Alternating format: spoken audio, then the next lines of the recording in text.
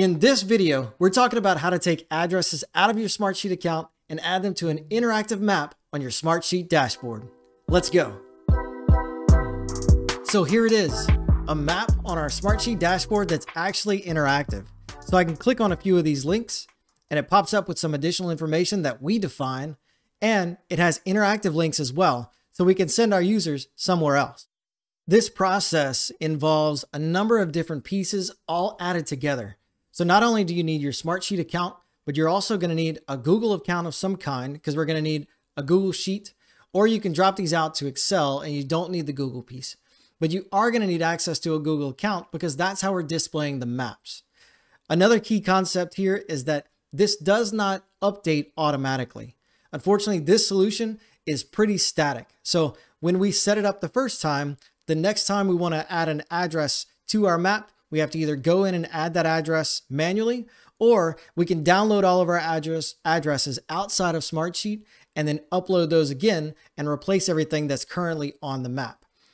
So when I do come up with that solution that automatically updates these map items for us, I'm going to drop that link down in the description below, so that way you have access to it.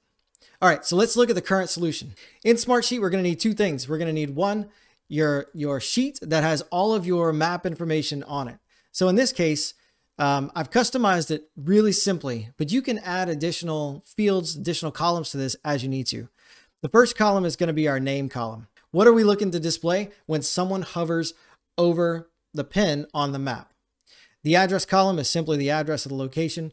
We do have latitude and longitude here because I know in some cases, for instance, like construction projects, you don't have an address yet for every location. So we do have the option of using latitude and longitude as well. And then we've got an additional column here in just for the link. So if we wanted to provide our user with a clickable link to send them to a different place, we can do that here. All right, so after we have all of our address information loaded, we're going to go to File, Export, and then we can either export it to Microsoft Excel and load it up. But to make it a little bit easier and one less step, we're going to export to Google Sheets. When you click Export to Google Sheets, if you haven't already connected your Smartsheet account to your Google Sheets account, it's going to ask you to do that. Mine's already connected, and I already have our map information downloaded into Google Sheets. Now, one of the questions I get is, what if I have my address information, but I don't have my latitude and longitude? If your address came originally from Google Maps, then it's going to know exactly where to find it. If you've typed your addresses in and you have not checked them with Google Maps to make sure they exist, and you want to use the latitude and longitude instead, I'll show you how to do that now. In my Google Maps, I'm going to go up to Extensions and Add-ons and Get Add-ons. In the Get Add-ons section, I'm going to search for one that's called Geocode by Awesome Table. Now, mine already has it installed. Yours, you would download it and add it to your Google Sheets. So once we put in Geocode by Awesome Table, we're going to launch it for the first time, and then we can start geocoding. It's going to open up this little spot over here on the right, this geocode section. It's going to ask us, what sheet are we on? Where's our address information coming out of our address column? And then the only thing we need to do is to select geocode. Once we select geocode, it's going to process those addresses and try and find the latitude and longitude for those addresses for us. So you can see it processed 6 out of 6 addresses, and it added the latitude and longitude locations here for us. Of course, if that was blank, it would add them right back in. All right, so now that we have it geocoded, we're going to close the sidebar, and we're going to jump over to mymaps.google.com. So when I click on the Create a New Map button, it's going to build a map for me, and it's going to ask me to import my map locations here on the left. So the first place I'm going to click is my import. It's going to ask me to choose a file to import. In this case, we could upload that Excel file that we dropped out earlier, but to make it easy, I'm going to go to Google Drive, go to my recent files because I just worked on it, and my map proof of concept sheet, which is what we just looked at earlier. So this is how it's going to determine where it's going to put your pins on the map. You can either choose for it to use the address, or you can choose latitude and longitude. To make things easy, I'm going to choose latitude and longitude and continue. So then it's asking me, what do you want to use as your title? So for me, the name column makes the most sense because it's got the name of the place, not the address information, but the name that I've defined for that particular place. This could be your job site number. This could be your project number. Whatever you determine needs to be that title, you can select it here. Then I'm going to click finish. So what it's doing is it's importing all of the items that were on my Google Sheet and it's bringing them into my map. And now it's created these nice handy little pins for me. So there's a couple of things that we can do.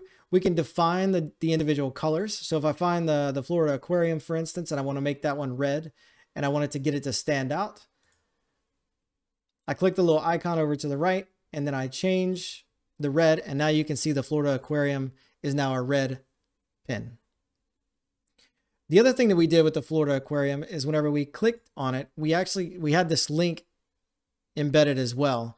So this is an active link that your users, whenever they access your map, can click through to go to whatever website you want. You can send them back to a different Smartsheet sheet. So for instance, you could send them back to the project sheet of this location, or you can send them out to a client's website, a portal, anywhere you want them to go.